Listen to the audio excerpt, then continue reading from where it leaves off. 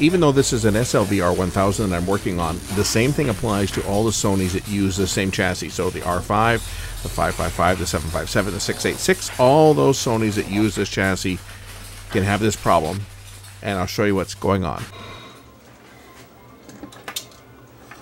This is a Sony SLVR1000.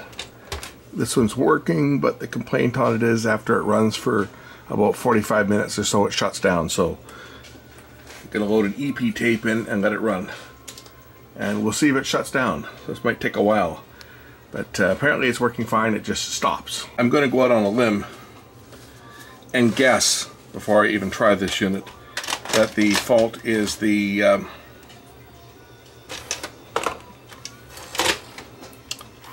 capstan bearing might be starting to rub. But we'll have to let it run and see. What happened on a lot of these is the bearing would bend, and it would start to cause the rotor to make contact with the stator and would cause it to stick. And it was more apparent in the slow speed than in the faster speed. But I'm guessing. Don't know if that's what it is yet. All we can do is let it run. It's going to take a while to act up, but other than that, the machine is working. So this one could be an interesting one, being it's an intermittent problem. Well, this machine that's supposed to stop after 45 minutes has not stopped. 3 hours and 25 minutes later, 2 movies have played through.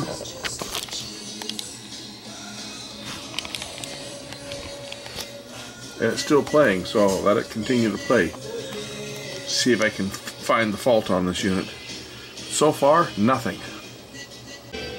Well, it went through the whole entire 6-hour tape and rewound, and now I'm starting it again for the second play. But this machine hasn't acted up. I've wasted all day on this thing hoping it would fault, but nope, it's working. Okay, after playing this 6-hour tape through, this is the 3rd time it started to fault. You can see it, what it's doing. Is it the bearing? Well, we can find out. Let me just pull it back this way towards me. It might be dragging. Let's see what happens. If we watch the picture, you'll see that it is. Now,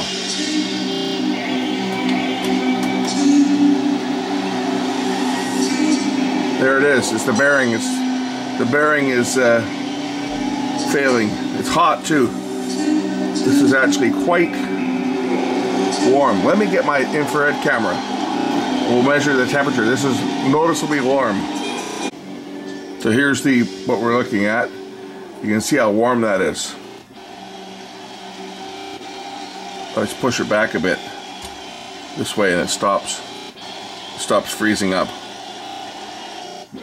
So what happens on these machines is the pressure from the pinch roller constantly pressing up against the bearing housing causes it to bend ever so slightly, and what will happen is the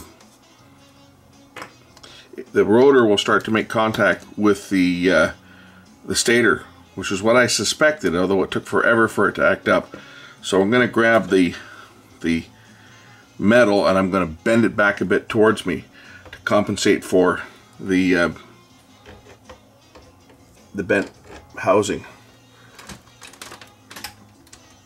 Just to give it a bit of a tug like that, and then we'll put the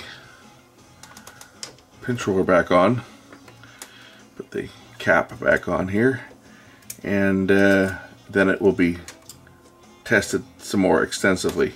I'll run this tape through it several more times before I'm happy that it's fixed. This has been one that I say it came in with a complaint that it was doing this, but it didn't do it. I ran this tape through a couple times, and this was the 3rd pass.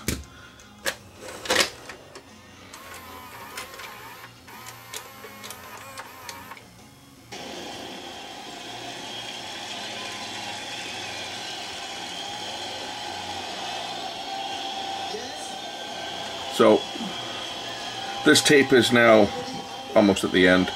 It played for like almost 6 hours before it started acting up.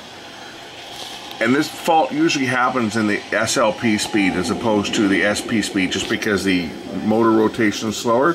So I'm going to leave it for the night because this has been running all night. I'll test it again tomorrow, and we'll run it through a 6-hour run again tomorrow and see what happens. But as of now, of course, it's now not doing it. The problem is kind of resolved right now. It's not faulting like it was. This is a Jeannie Michelle Jarre concert that I've had for years on tape. So I'm having to talk over it so that the music doesn't pull a strike. But anyway, we'll rewind this tape and we'll test it again. This was quite the show that I've got here on tape, on a Super VHS tape that I recorded a long time ago. Anyway, we'll test this again tomorrow and verify that everything's good. But I think that's what goes wrong with all these machines. The ones that have the brass colored top were really bad. This was the replacement, stronger bearing, but as you can see, it acts up too, and they get quite warm, and it's just from the friction and so forth. The reason it's getting hot is because the motor's been dragging against the rotor. The rotor's been dragging against the actual stator assembly. Here's another thing with these Sonys. If you put it into high-speed rewind, they unlace the tape, which was nice. I like that about the Sony VHS machines. They had a high-speed rewind function that would unlace the tape so that you weren't running up extra hours and extra tension on the tape and extra wear and tear on the tape and the head drum to rewind. That was a feature that Sony had. Now when they get close to the beginning of the tape, they lace the tape up and then go back at a much slower speed as the tape gets back to the beginning. Nice or something? So, kill the sound here while I'm talking. So the unit has now been running. I've run the tape through it. This is a 6-hour tape. I've run this tape now through it twice. This is the third pass. I'm 2 hours and 56 minutes in, and no issues. It's been playing fine. As I say, the first couple passes I didn't notice it acting up, but then I wasn't sitting watching it for the entire time. I was just spot checking it. But I did see it on the third one, which was what I suspected was going to be the problem, the bearing. Now, what happens on these, and I've covered this on other machines before. Initially on the SLV555 and the 757 and a few of the other earlier ones, this portion of the bearing cap was brass colored. And what we found happening on a lot of them was the pressure created by the pinch roller here, the spring. Constant pressure pushing back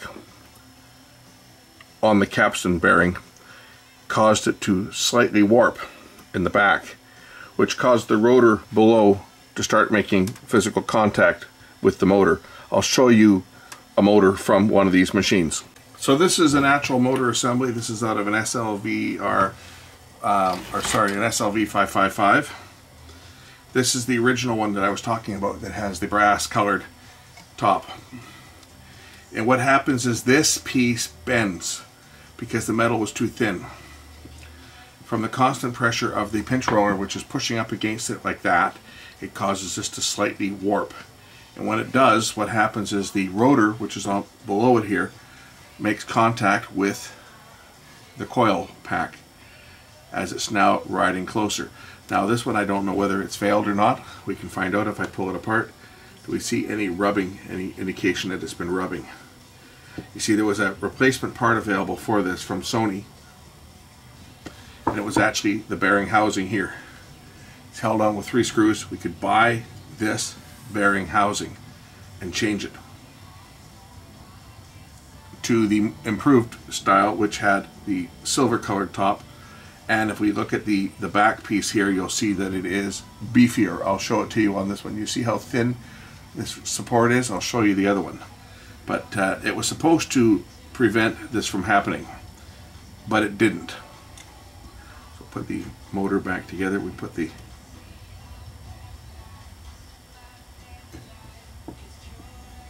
these clips back on.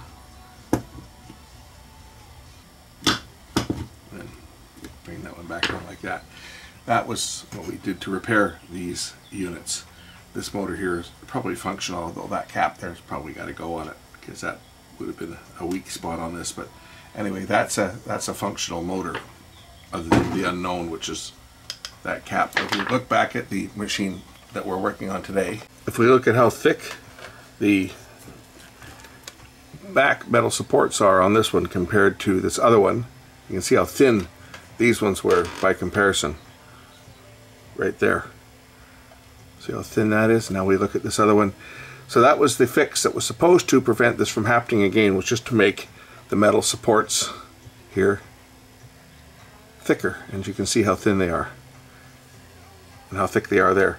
That was supposed to stop this problem from happening. Did it? No, it didn't.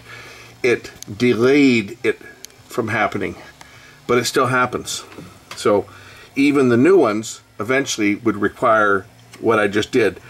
Put the pliers on there and bend it back. Take the pinch roller off, get the pliers on there and bend the thing back forward. Grab it and pull it back forward.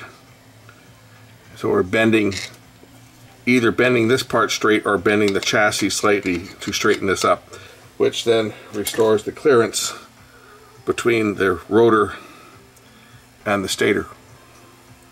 Because what's happening is it starts to rub, and as it starts to rub, especially at the slower speeds, as it drags, of course this causes the chip to get hotter, and when the chip gets hot it starts to lose efficiency and lose power, and then eventually what happens is as it rotates, every time it makes a rotation it'll touch, and also the rotor itself might not be perfectly straight as well, right, as it's spinning. So you get a high spot that it will touch and it will stop it momentarily, and then you get what we were getting on this one before straightening it up. So that's how you fix these units. It's a semi-permanent fix because eventually it's going to bend again, just like it did originally. It's going to eventually bend again with a lot of use. It's something that you really have to do from time to time. But once it's done, it's generally good for a while. Originally, Sony had replacement bearing housing assemblies available, but they haven't been available for years. And this is the newer type, and it does fail. It just doesn't fail as fast as the other one. These other ones here, you straighten one of these ones out and you're doing it every couple of years because it's so thin. It would fail. Like when they were new, they were failing after a couple of years. So they came out with this one, which is a lot more reliable, but still, as we saw happen on this one, as I demonstrated when I just pushed it, when I pulled it back this way, when I pulled it back, it stopped the skipping. See, now I can put my finger on it and it won't freeze up. It's fine. Anyway, that's what goes wrong with these ones. If you get a Sony VCR that was freezing momentarily like I demonstrated after it started acting up, that's the fix to fix it. And if you do it, it should be good for a long time. So another thing I'm going to do on this unit while I'm working on it is I'm going to lubricate the bearing. We're going to pull the motor, or not pull the motor, but pull the bottom off it so I can pull the rotor and lubricate the bearing, top and bottom. Just as a good measure, because it's here. So to do that I need to pop the front panel so I can expose the screws to remove the chassis.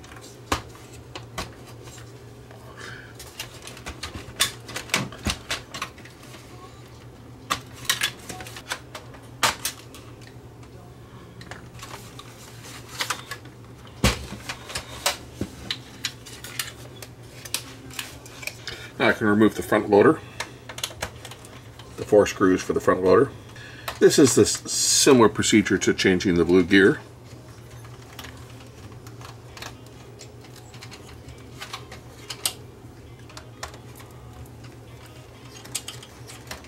lift out the front basket, move that out of the way. I've got I think there's 3 screws that hold down the chassis, and of course we have to remove the plugs.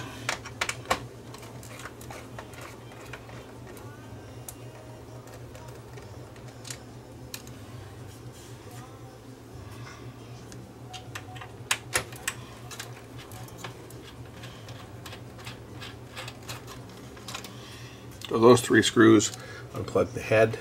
There's 2 more screws back here. These 2 plugs need to be unplugged. And the chassis now should lift up. I'm going to take out these little catches. I think I got all the screws up.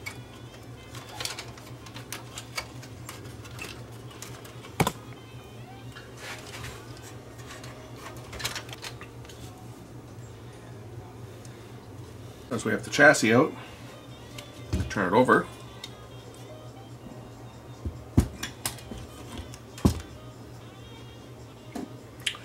We need to remove the screws that hold the circuit board in place.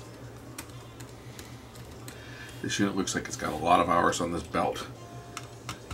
They start out orange. This one here looks like it's had a lot of hours on it. It's quite dirty.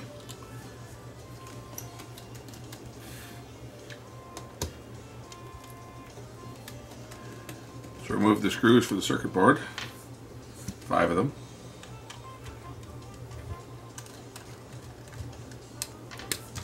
Then remove the board.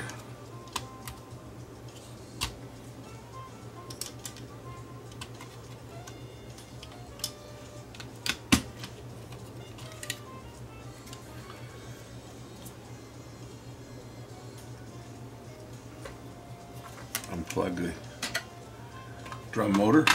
We need to get to the rotor. We need to take the rotor off, so we'll remove the belt, remove this 1 screw here. This way I can pull the rotor. I don't have to pull the motor out. I can just pop the rotor down at this point. So I'm going to pull the rotor down. I'm not going to remove it completely. I'm just going to pull the rotor enough so that I can lubricate the bearings.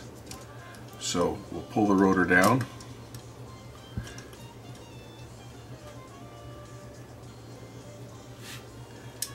And now I can lubricate the bearings. I can get some oil into this top bearing up here, and we'll get some oil into the bottom bearing.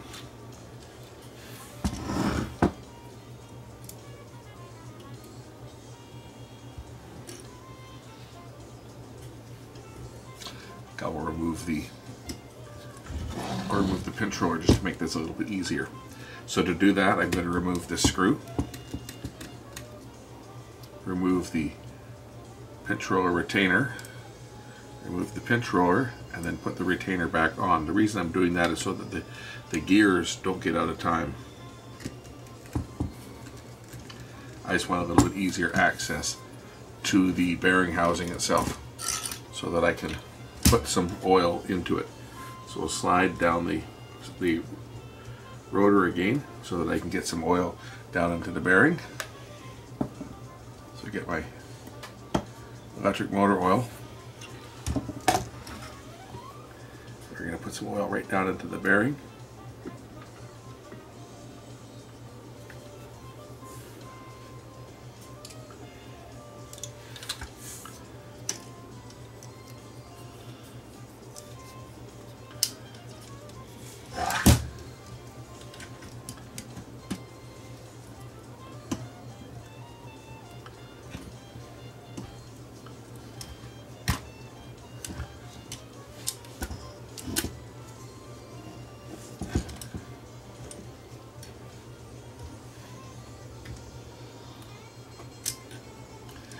We'll put some oil onto the capstan shaft down here.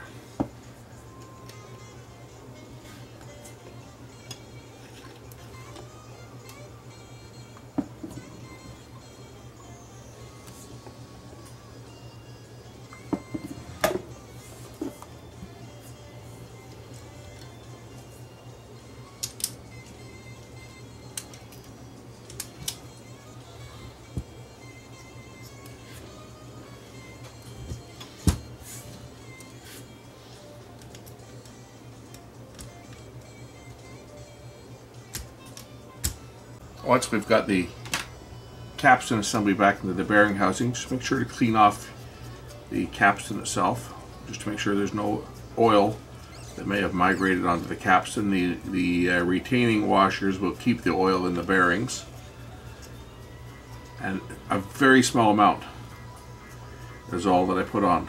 About 1 drop is all that it needs. The oil will get retained in the sintered bearing housing, and each side will retain it inside the bearing itself. So we're just going to clean to make sure that there's no residue oil. Let it dry. I noticed that these weren't spinning very well either, so we can probably apply a drop of oil onto the tape stabilizers.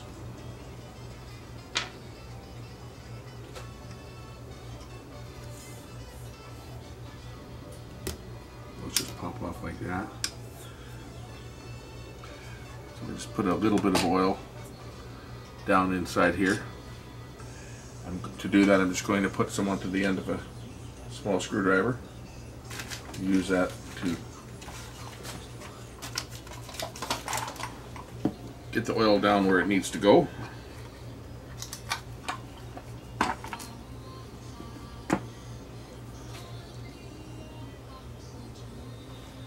Just the smallest amount, so we can get it right down inside the bearing here.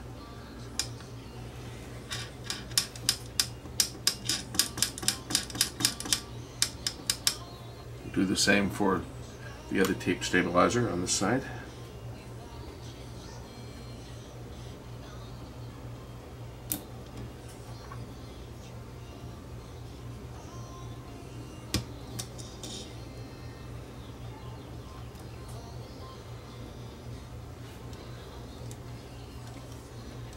Do the same on this one, pop the top off.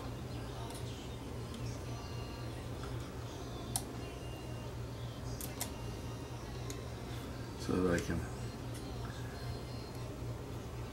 the smallest amount of oil right in there.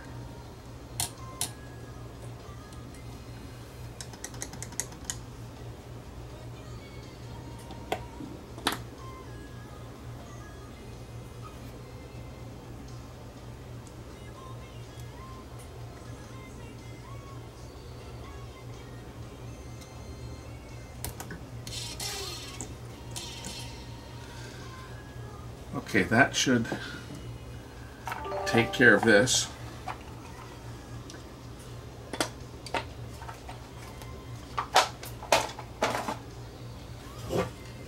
Now I can start to reassemble.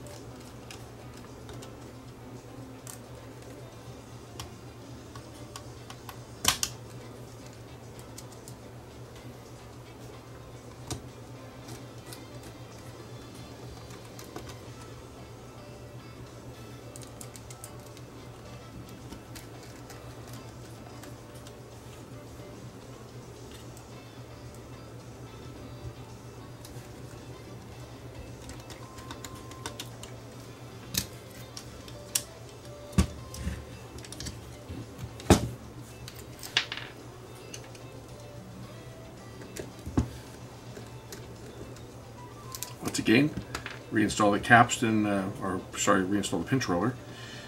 Hold the gear in place so that nothing pops apart, so you don't lose your timing. pinch roller back in place, and then put the retaining cap back on. That holds everything in place, and then the screw.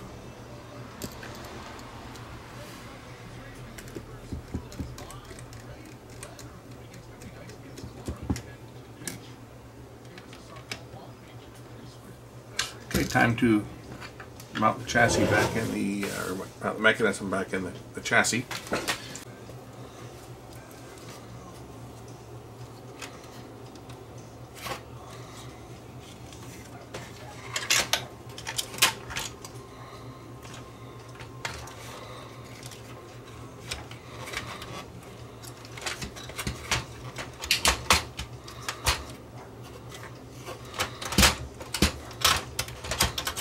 Chassis just sits in place.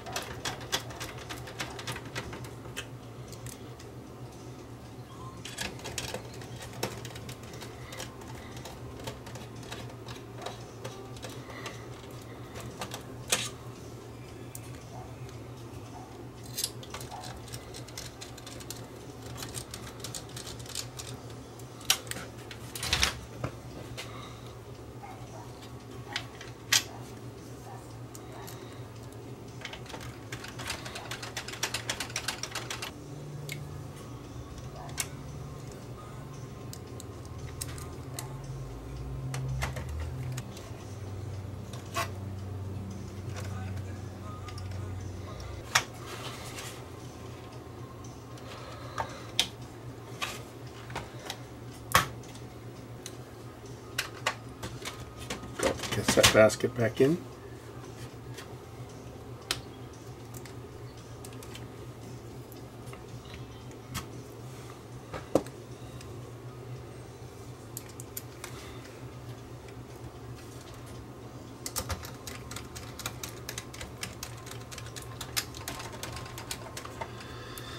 Front panel back on, and then we'll test it. And again, I'll be testing this extensively. I'll be running this thing probably for a few more days just to make sure that everything's good.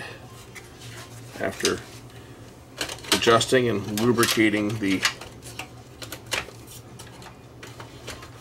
capstan bearing, and that just pops on like that, plugs in down here. So the machine's all back together. I got some tapes here I'm going to play. It's just stuff that was recorded off TV years ago. Good old movie. Tape is all beat up, full of dropouts. Anyway, we're gonna let this. I don't even know what's on this tape. Probably about all I can show you guys. I'd probably pull a copyright hit for just showing that. Anyway, I'm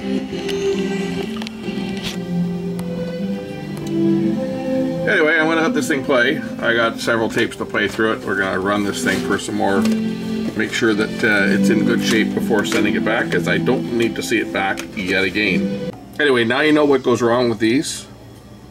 The pressure from the pinch roller can bend the housing, cause it to start rubbing against the stator, which causes the motor to overheat. Also, the bearings can get dry, so we've taken care of that. We've lubricated the bearing top and bottom and pulled this back into position. So that should prevent future problems, at least for a while. This machine is used by a company that does a lot of archiving, so it does have tons and tons and tons of hours on it. So I'm going to close this off now while I test the machine before sending it back. But now you know what to do on any of these Sony VHS chassis. This is an R1000, but it applies to the R5, the 555, 757, 686, all the Sonys that use this type of chassis. This was their first generation VHS chassis that was used on many machines that Sony made before they started farming them out. This was Sony's chassis, and the problem is we have this issue on a lot of them. Anyway, thanks for watching. We'll catch you in the next one. Bye.